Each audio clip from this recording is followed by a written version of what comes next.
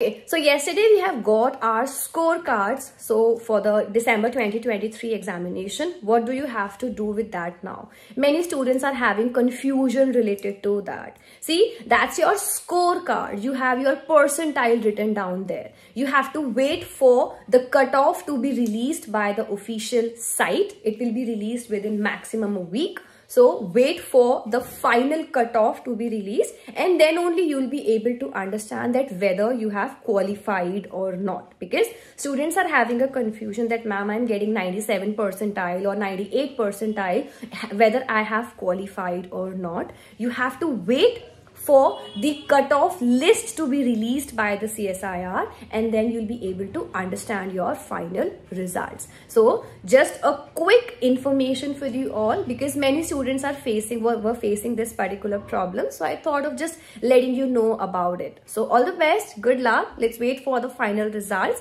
and then we'll get our final things clear in our head. All the best. Bye everyone. Take care.